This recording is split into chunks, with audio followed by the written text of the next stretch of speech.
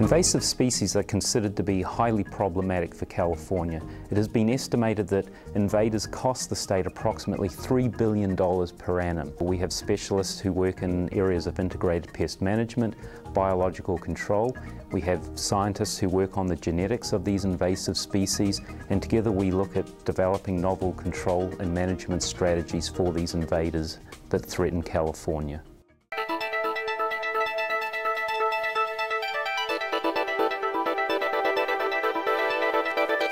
Here at Lynn Cove, we have a conference building, and we reach out to consumers and the grower industry in lots of different ways.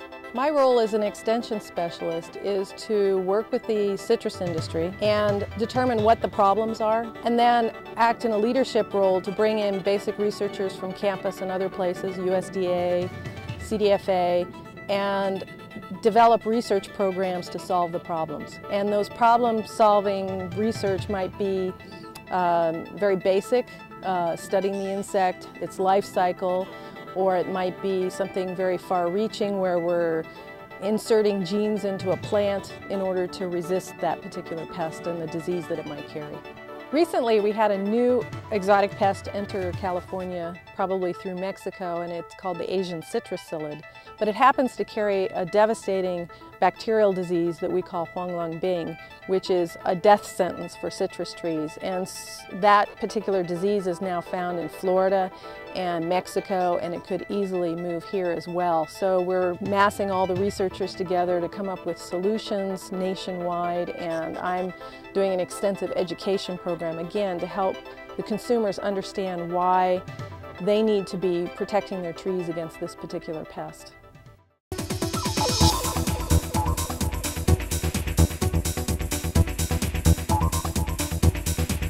We're standing on Picnic Hill on the UCR campus, and this is a pretty good example of an urban forest in Southern California. If you look around, you can see that virtually every tree that's on this site is from someplace else in the world.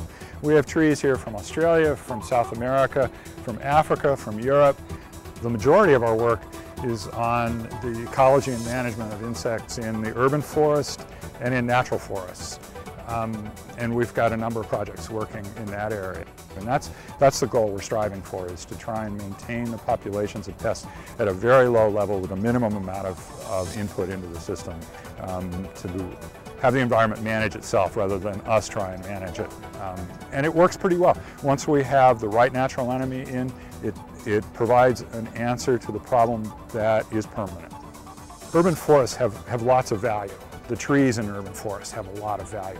So when people look at what's the value of the kind of research that's being done and the value of integrated pest management for just one tree species, we're looking at somewhere in the ballpark of $500 million.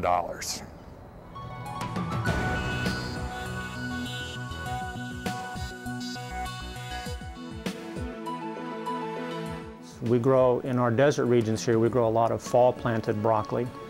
So those are planted from end of August into September and October.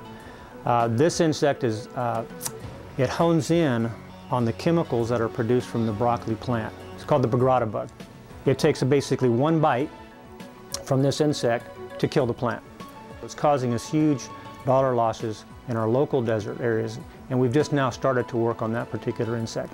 With dates, we've learned a lot about the biology of the particular insect that's a problem there. It's called the carob moth. The moths, males and female moths, communicate via a pheromone. If we can stop that mating interaction, we can stop the laying of fertile eggs. And basically, we have been able to synthesize the pheromone chemicals. They are mimics of the original pheromone. We can put those out in the field, and if we can put that pheromone around in enough locations within a date garden, then we interfere with the male's ability to find the females.